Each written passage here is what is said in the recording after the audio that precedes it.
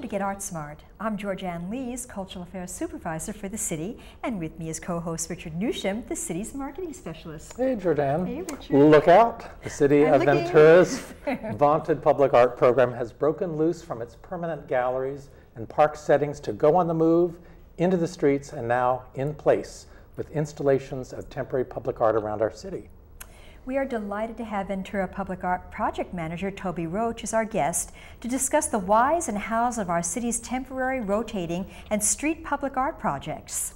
Joining Toby for the first segment is Michelle Stevens, a green business owner and team leader for an exciting art installation for the Ventura Art Walk in July.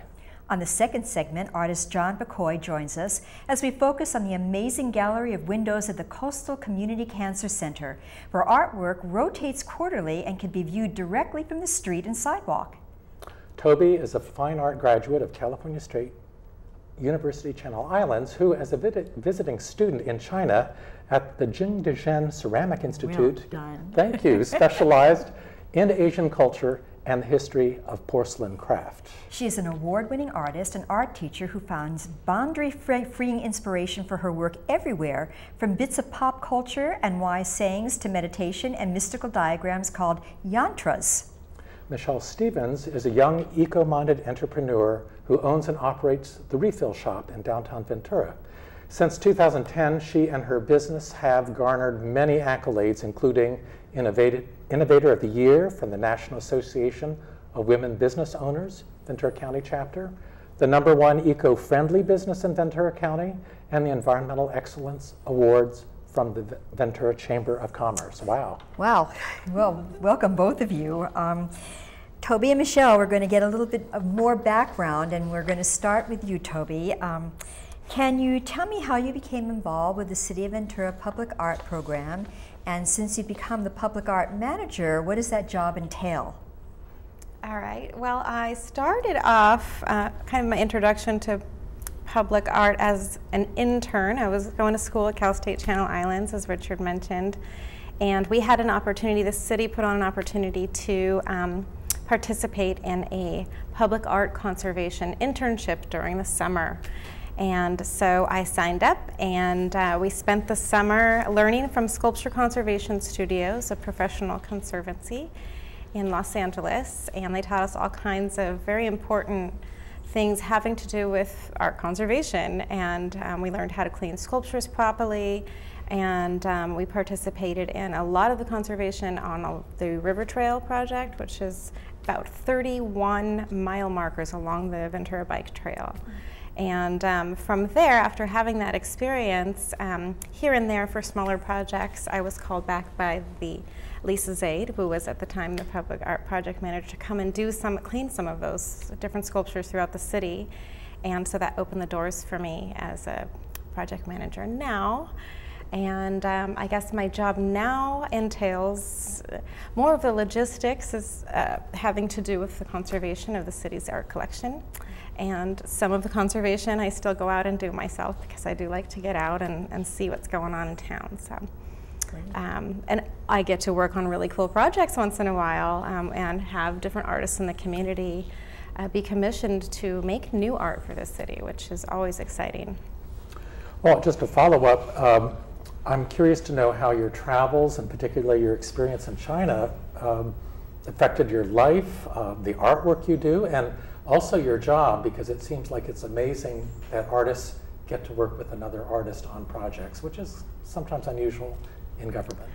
Yeah, I enjoy that very much. My travel to China was my first travel outside of the United States, and it was probably the most diverse thing I could possibly do. But it was excellent for building of character and perspective in a worldly way. As an artist, I certainly recognized the great contrast in China. I also visited India for a time, and China was hugely different than India, in that it was still very gray. I was in a small province that was still, it lacked expression, it lacked a sense of religion or faith or anything like that. but my study of the historical porcelain craft was rich, and I enjoyed it very much. The people were very curious about our country and our language, and how it's affected me as an artist. I think it's just given me a greater sense of perspective of the world and where we come from, and what a blessing it is that we have the opportunities that we have here in our country, and to be creatively expressive, and particularly in our city, which is rich with the arts, and I'm really happy to be a part of that. Well, there's a lot of the art, as you are a boundary-breaking artist, so is the public art, recent public art projects too. Can you tell us about some of these on-the-move projects? The bus shelters, the painted traffic signal utility boxes, the bicycle racks. What's the goal of these art in the street public art projects?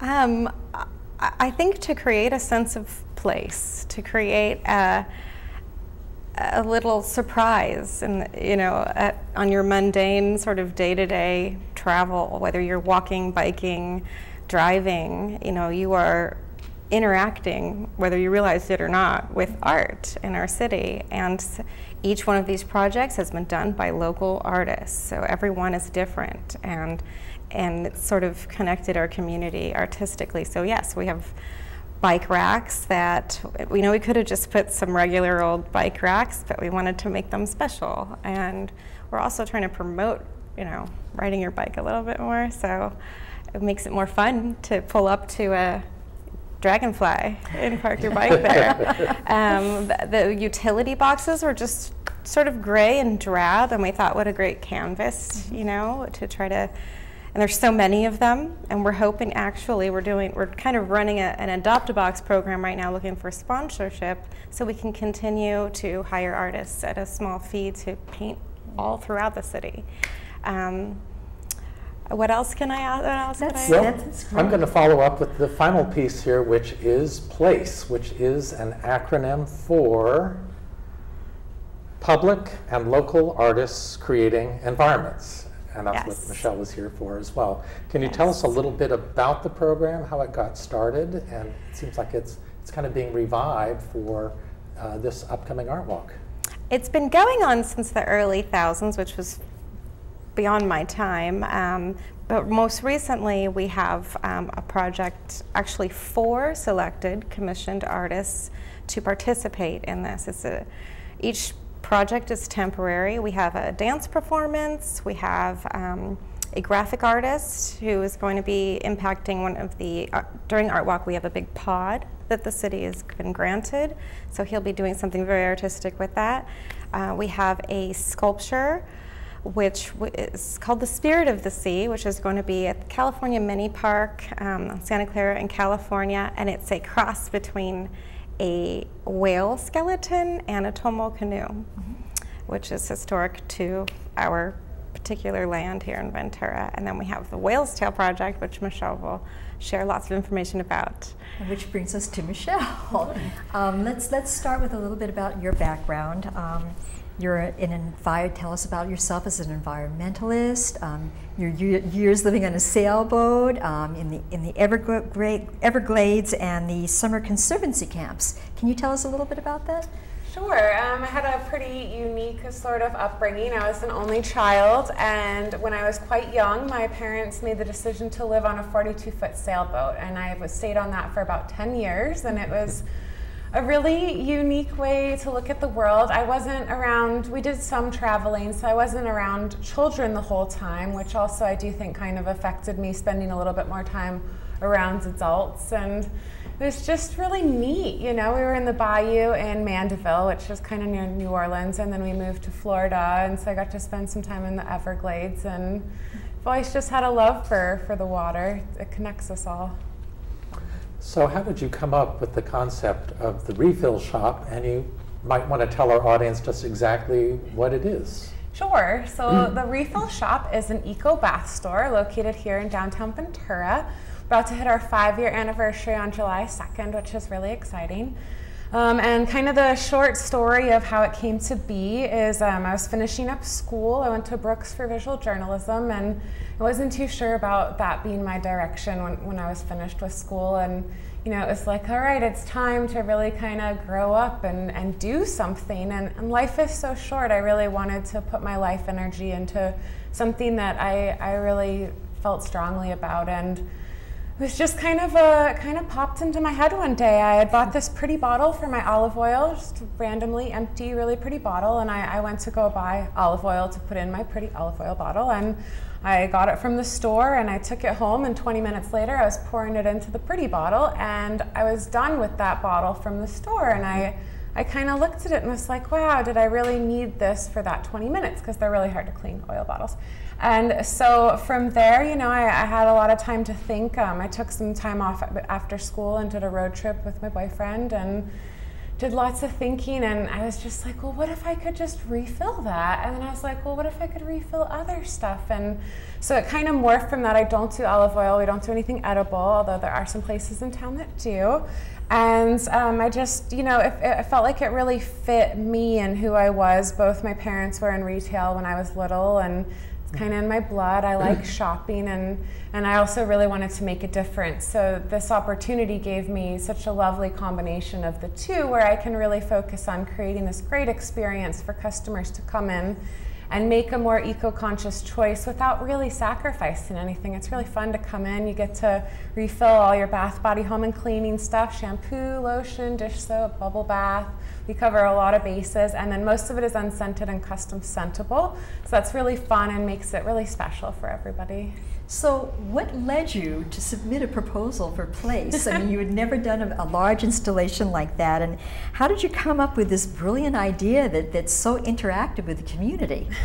Well, I had some help. I took my friend Mike Emus out to lunch. He's got just a really great brain that I wanted to pick. I was kind of honestly searching for out-of-the-box marketing ideas. Not that I want this to be that now that it's become what it has, but he was like, what if you had people, bring in, 4 of their empty, single-use bottles, and you gave them a nice glass bottle? And I was like, well, I don't really like giving stuff away. And then I went home and took a bath with lots of fun stuff from the refill shop, and I, was sitting there and was like, well, we could make stuff because we have really big windows at the shop. So, my boyfriend does most of it, and we have to really get in there and do something to decorate it. You don't just put some stuff on a table that looks cute. You really have to make it. I was like, well, what could we make out of these bottles? And then I was like, oh, I know, it would be the coolest possible thing to make from plastic bottles would be a whale. And the reasoning for that, is really a heartfelt one for me. I think it's just absolutely insane that these largest animals on our planet are dying from our single-use plastic addiction. Well, we're almost out of time, so I think we better jump to what is the public and the school component to this project?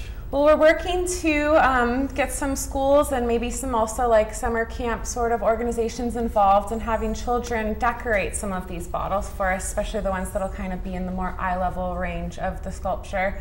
I want more voices in there. I really want for everybody to kind of get what you need from the sculpture without adding any sort of plaque. I want it to speak for itself. And children are the future, and I think that they really understand that we need to kind of change our ways and save this amazing planet that we live on. So I really am excited to get them to paint like ideas of ways to be eco-friendly, or a picture of the ocean, or what they love about nature, any of those kind of things on the bottles, and then incorporate that.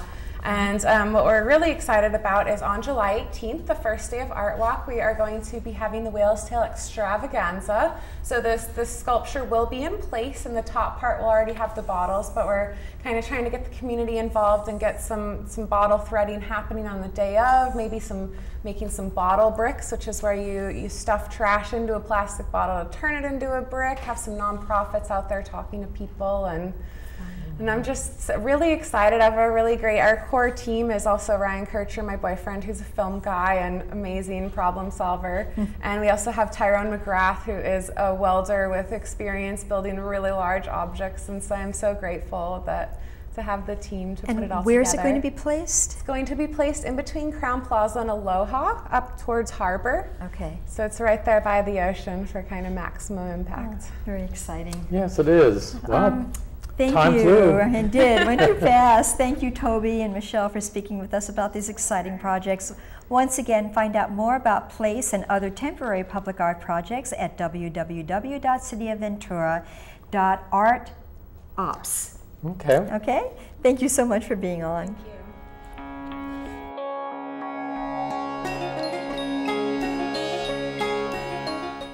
Several years ago, the new Coastal Community Cancer Center arose on the Community Memorial Hospital campus, featuring what I'll call Ventura's first drive-by art museum. That's because the building itself is wrapped on 3 sides with huge picture windows that function as light boxes full of changing art you can view outdoors from the sidewalks, parking lot, and street.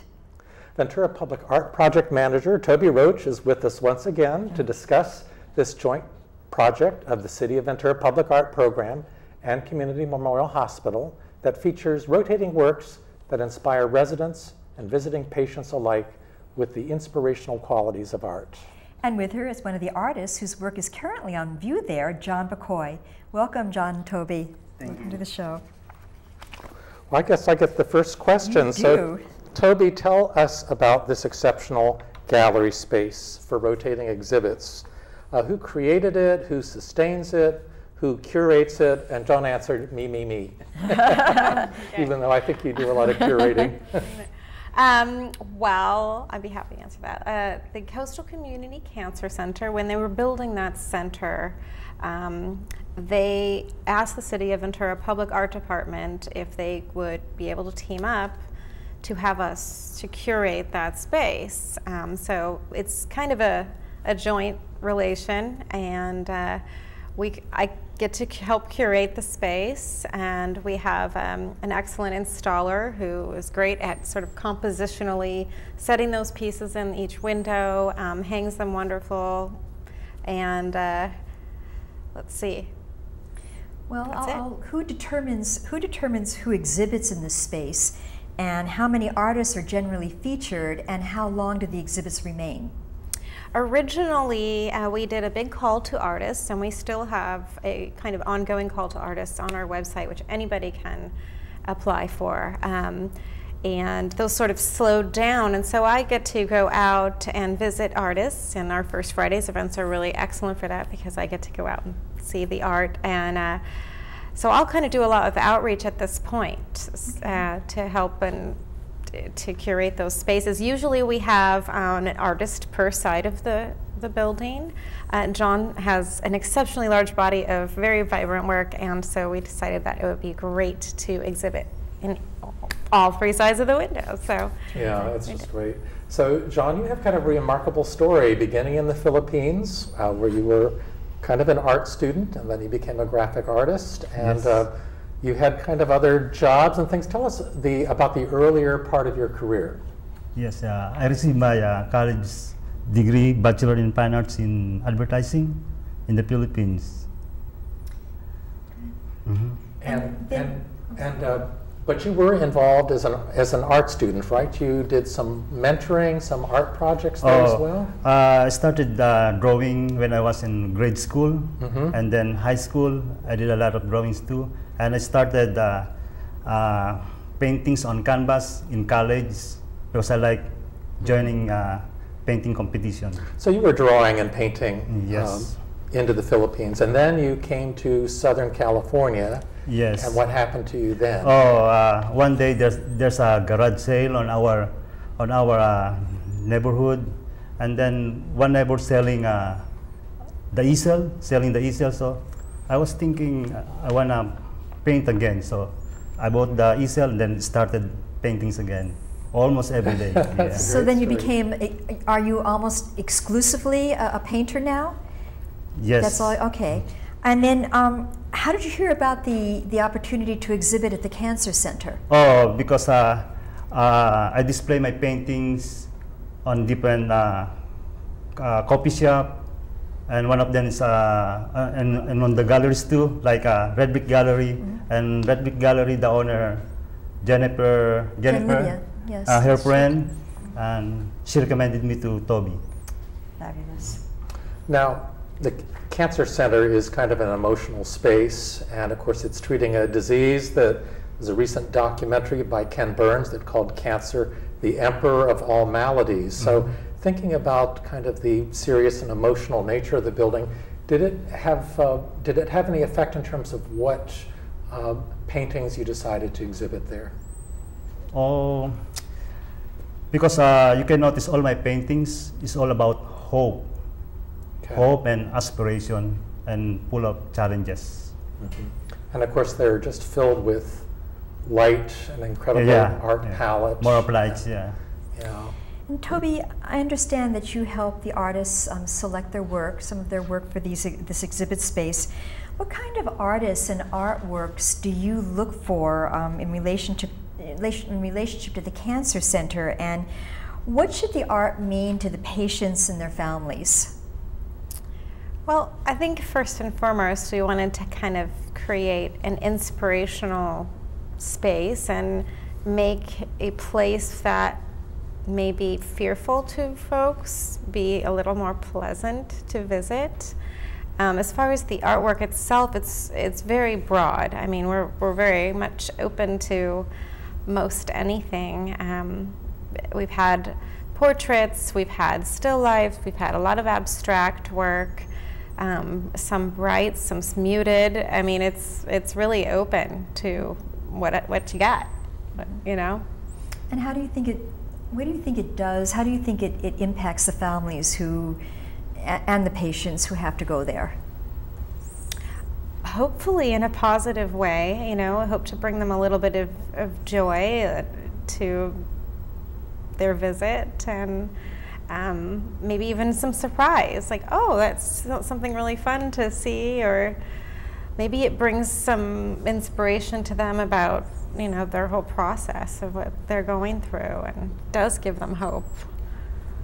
Yeah, I think it's kind of remarkable. And when you go to most any hospital building, they're just kind of overwhelming, and here's a building that you can actually look at the art from the outside before you go in. So I think it's just a wonderful project. Now, John, you are also kind of a fitness person with in running, and I think have you done a marathon? You've done triathlons? Yes. So how does this kind of emphasis on physical fitness and health fit in with your artistry, with your what you paint? Oh yeah. I like exercise too. I like racing, so I like triathlon. So after painting the morning, after I paint, I go biking or running. Then after I come back, after I took a shower, then do it painting again on 1 hour. I feel very relaxed. I can really express my emotion and put on the canvas. Wow, so they're directly related. You're kind of an artist on the move, and that is reflected by the energy that you put into the paintings. Yeah. Tell us about the nature of your paintings. You have a lot of different classifications on your website. Can you talk about that and how you categorize them? Yes, more of my paintings is abstract. One of them, I call it pre-style. The pre-style, I call it pre-style because I use a lot big brush when I do that. Big brush, with some circle like a, what you call that? Some rings or stamps? No, some rings. Yeah. And I have a rhythm when I paint a lot of like curves, leaves, like that, and a lot of colors. Okay. You also do some representational work too, that are depictions of landscapes and things like that. A landscape, yeah. Yeah. So you really have a wide range. And can you remind people what your website is? It's really kind of fun to explore and look. Can you remember offhand what your? Yeah. Can you give us the URL for it? What is it? Is it johnbacoy.com? Yeah, www.johnbacoy.com. Okay, yeah, it's really fun to look at all the stuff there. Yeah. So what inspires you in the subjects that you paint? Would you say, obviously, your running and your fitness inspire you? What other things do you think, would you say, give you your ideas for your paintings? Oh, I would say it's from human emotions. So when I paint, like I feel dreams. How do you fulfill your dreams? So I put on the canvas, like I feel it when I'm doing that. So in a way, they're almost like dreamscapes in a way, or an invitation to dream or aspire to yes. a different or a better life. Then, so yeah, and hopes. Yeah, I think the colors and everything really sort of reflect that. They're really gorgeous. Yeah, thank you. Toby, who installs the art, and what is the most challenging? This is a question. What was the most challenging thing about exhibiting in this particular space? I would say, well, we have an installer of Ventura art hanging. Ryan has them. Excellent. If you need an installer. The biggest challenge for me was, sitting down with John and trying to decide which pieces, kind of eliminating, which he has so many, and they were all fantastic. Which ones are we going to select, and which, so. But as far as hanging in the space, it's quite easy for us to, get them in there and set them all up, and we all did that together, and the exhibit turned out really nice. And Toby, sure we're did. almost out of time. Can you tell me how artists can find out about exhibiting at the Coastal Community Cancer Center? How do they contact you? As you've mentioned earlier, we have on our city website, Ventura Art Ops page.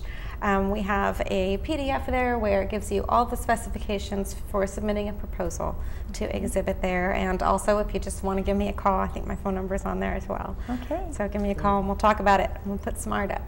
Great. I want to thank Toby Roach, Michelle Stevens, and John Bacoy for appearing on our show. These artists and many others in our community are devoted to creating Ventura's Art on the Move that offers unexpected and on-the-street encounters with art that is enriching and exciting to our residents and our visitors. View more Get ArtSmart programs and calendars of cultural activities online at cityofventura.net/GetArtSmart. Thank you for joining us for Get ArtSmart, and we'll see you next time. And John and Toby, thank you so much for appearing on the show today. Thank you.